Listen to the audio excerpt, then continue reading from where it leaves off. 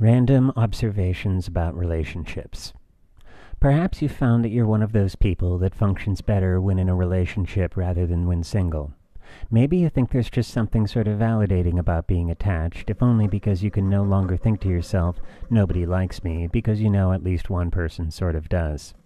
Maybe you just like it because more often than not you've got something to do, that is, unless you happen to hook up with someone significantly busier than you are. You may find yourself out socializing with other couples every night, and you may find yourself falling into the infamous John and Yoko syndrome.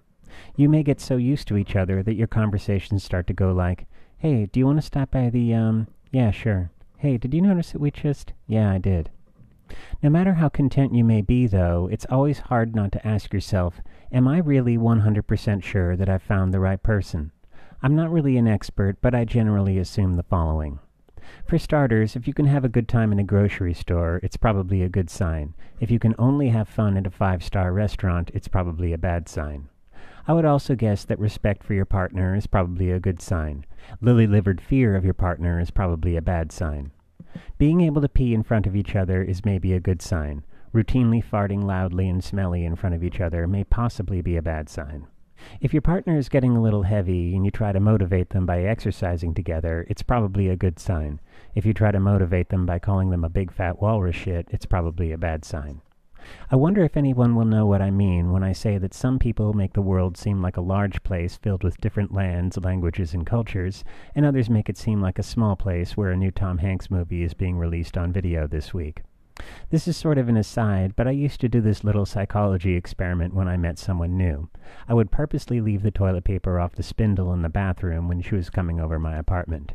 I figured if she left the paper where it was, that could indicate she was sort of independent and aloof, but if she actually took the paper and put it on the spindle, that would mean that she liked me and had a nurturing side.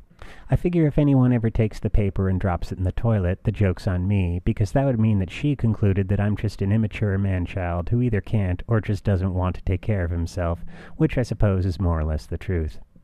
There's an old saying that goes, we all tend to fall in love with different versions of the same person over and over again. I don't know the psychological reasons for this, but I do know for me it's pretty damn true. This, however, also makes it easy to repeat your mistakes. I hope at least one other person on Earth has done the unbelievably stupid thing where in the beginning of a relationship you let them pick most of the movies and restaurants because you want to be easygoing and accommodating, but then over time you start to resent that you get into a pattern of always doing what they want to do and never what you want to do, so you have a little argument about it and agree to do what you want to do sometimes, but by this point it's been built up so much that you can't even enjoy doing what you want to do because you're too paranoid that they're not going to have a good time. Although it's pretty easy to fall into a pattern of throwing around a lot of pet names and baby talk, it can be kind of a drag in a way, because when you think about it, it's difficult to think of someone as a hot sex-ball jet lovin' machine when they're saying, "Oh, snooker wum boo boo lovey-dovey wummy puppy."